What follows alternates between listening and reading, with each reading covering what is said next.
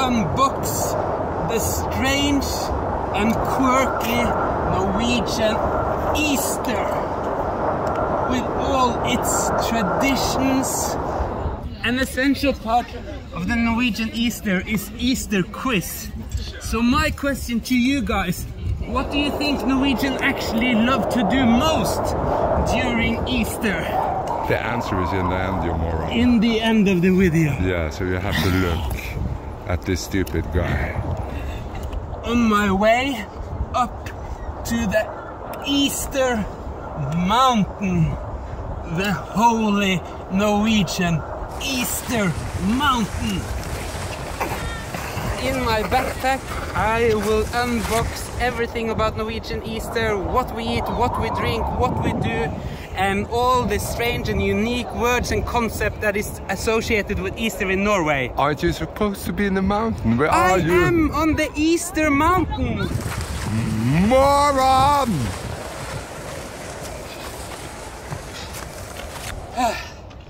Finally on the top of the Easter mountain, and everything that is Easter is in here, and you really are tired. But as you can see on Påske mountain, it's a lot of sun, and my god, a lot of reflections. In Easter, Norwegians are grey, at least I am. So the first thing you have to do is put on sunscreen. But actually you also need a tan, because after Easter, if you have a tan, then everyone can say, oh, you've been to Easter mountain. Since I had to walk and climb for 4 hours to get to the Easter mountain, I am hungry and I'm sweaty and I am yeah, you are really sticky. The whole of you are sticky. That's a typical Easter feeling. You're sweaty. Yeah, sweaty and sticky with wool. And you are hungry, so you need Easter food. I love your mountain. And the first thing you start with is Matpakke, but then you need some real proper food. And you think it's gonna be coffee or something, but no. Easter hot dogs. These are very good for hot dogs. So, typical Easter food in Norway, hot dogs on a thermos like this. After walking for hours. And my god, it tastes really good. But the most iconic Norwegian Easter food, and I mean there will be no Easter without this, and it's like a symbol for the whole Easter in Norway, and that's orange. What is it with this orange? Oranges are essential. Yeah, but it's very cold in Norway. I guess so. Yeah, this is frozen, isn't it? Okay. This is frozen oranges.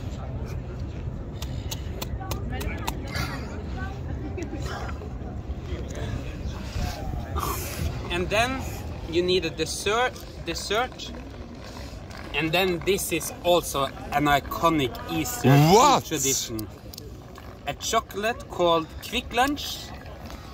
This is the, people will say Kit Kat copy, but I'm sorry guys, this was made some years before Kit Kat. And a cold Norwegian Easter mountain, it's hard to wrap up Quick Lunch.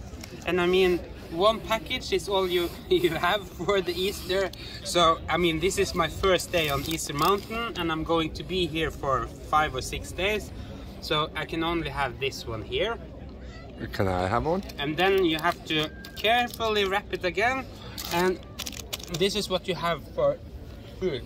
But there's a big surprise. I mean, actually we splash when it comes to Easter in Norway too. Drum roll!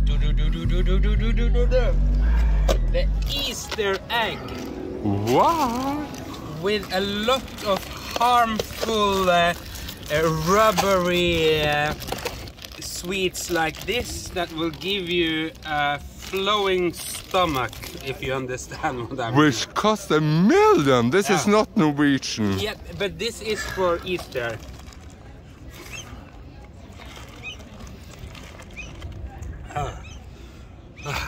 And now I'm thirsty. So now we are going over to Easter drinks. Coffee. Easter coffee. And how do you know it's Easter coffee?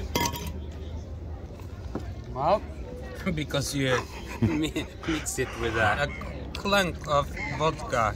Oh my God, you have an Easter coffee. To get that Easter egg down. Yeah. I mean, you are so stuffed with all this luxury food, so you need a... But I hope this isn't all the alcohol you brought. No, because we have one really iconic drink too, which is also mandatory for each Easter. No, it's not alcohol. Oh no, but this is our soda called Solo. It's a Fanta copy, more or less. Solo Super. Oh, give me something more. And as you see here, yellow, of course, is the color of... yeah, it's the color. There's supposed to be orange. Of course, there's no orange, only color. But they say it's orange inside. Soda. Solo. Is this all of the alcohol you brought? No, this is only for the Påske Mountain. And of course, as a good Norwegian, you always have a bag-in-box. Not one. No, but you can... You only brought one? No, only for this trip on the mountain. In the cottage, there are 10 or I think 15 more of these. Of course, that's really mandatory. Because everything is closed in Oslo during Easter, except... 5 days, everything is closed, cannot buy alcohol, so you have to stock up. Now you have eaten, you're not thirsty anymore, and then you are really bored. Because there are so many days and you are there with your family and you go, what the F are you going... After one day you look at your clock, are we not going home? It's time for traditions. It's time for Easter traditions. You always have to play a game. This is Yahtzee. It's the most boring game ever. Because Easter in Norway is quite boring.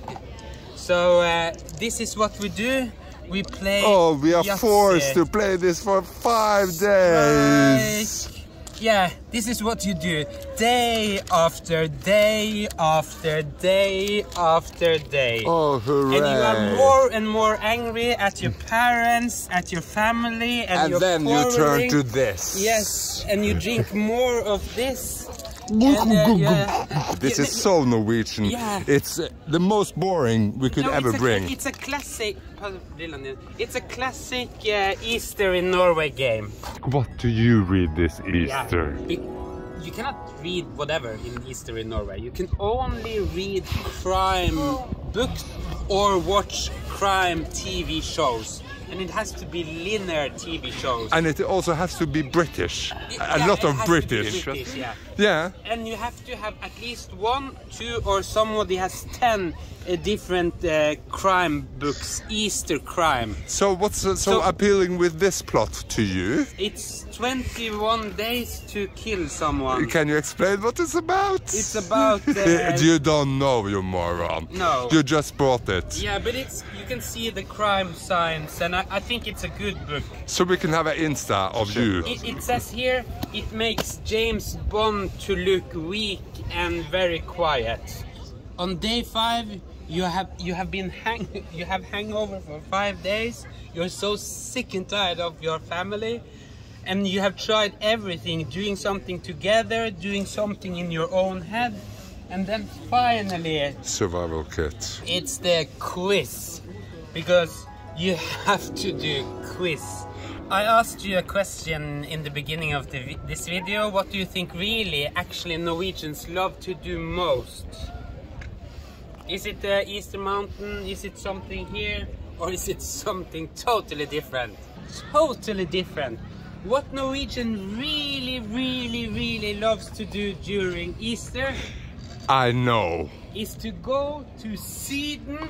To escape. To escape for Sweden to south to a beach with cheap alcohol, with a lot of sun and beach. That's what we really. Because we are so shitty Easter mountain. That's only a sweaty, frugal hangover thing. It's totally meaningless. So I am leaving for. A cucaracha, a cucaracha.